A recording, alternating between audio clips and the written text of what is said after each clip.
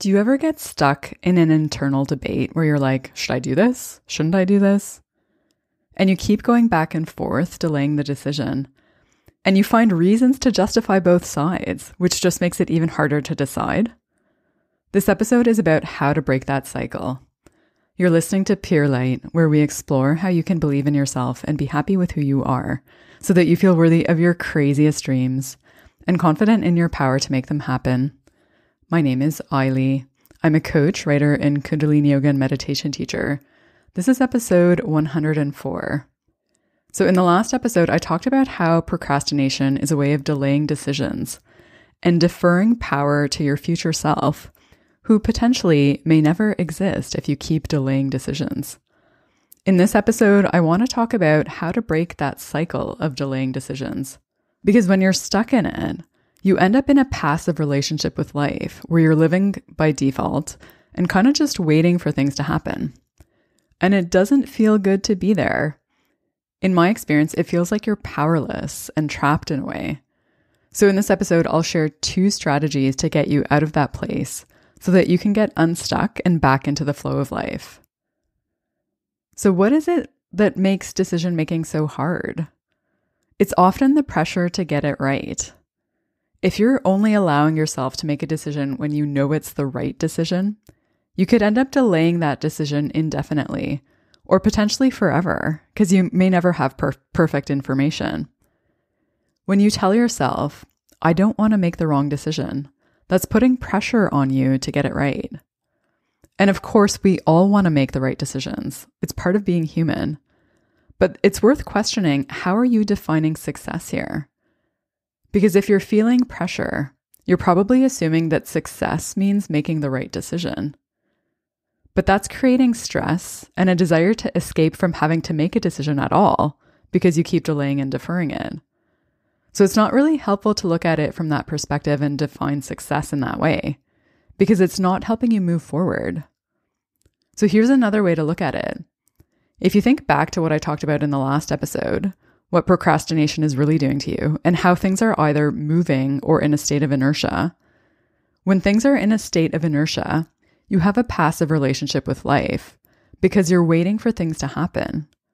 And when you're delaying decisions, you're in that state, which can feel stuck and stagnant and generally not very good because you're not moving forward and you're not growing. So instead of looking at success in terms of, am I making the right decision? Because you'll never really know for sure until later anyways. Look at it in terms of, am I making a decision? Am I choosing to make a decision to move my life forward? Am I choosing to break the cycle of indecision and to break that state of inertia and to create some momentum in my life? Not deciding is a decision. So choosing to make a decision is the most empowering thing you can do for yourself. Brene Brown recently shared a quote on Instagram from Neil Peart, who was the drummer of Rush, who recently passed away. He said, if you choose not to decide, you still have made a choice. And Brene said that we often think that not making big decisions is neutral, but it's not. It's choosing to default our lives away. So the question isn't, am I making the right decision? It's, am I making a decision? Because the alternative is to be passive and to live by default. Or to put it another way, am I being passive here? Or am I creating my future or co-creating my future with the creative power of the universe? Making a decision constitutes success because it means you're taking responsibility for your life and for moving your life forward. So that's the first strategy. Redefine success so that it no longer means making the right decision, and instead it means making progress by choosing to move forward. That'll help take the pressure off because now you're not focused on the result or the outcome.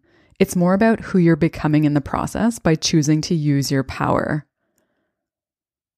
So now we can talk about the second strategy. And if you're still worried about making the wrong decision, this will also help with that. Because another thing that makes decision making hard is the assumption that whatever we decide is permanent. We're stuck with it forever. Because that also contributes to the pressure to get it right, which can lead to the cycle of indecision. And there are certainly some decisions that are permanent, at least in theory, if not reality, like getting a tattoo or getting married or having surgery. So there may be some things that you can't really reverse, but for a lot of things, you can choose to make a different choice later. You can always choose to change your mind. So instead of going back and forth in your mind in that potentially endless loop of should I or shouldn't I, pick one thing, choose your path, commit to it, meaning take action as if you're all in and as if this is what you're really doing, and do it and see it as an experiment. So you're gathering data to see how you like it in reality instead of just trying to figure it out in your head.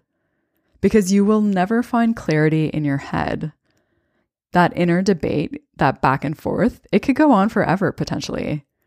You'll only find clarity when you get out of your head and into action, because that'll give you feedback that'll then lead to greater clarity.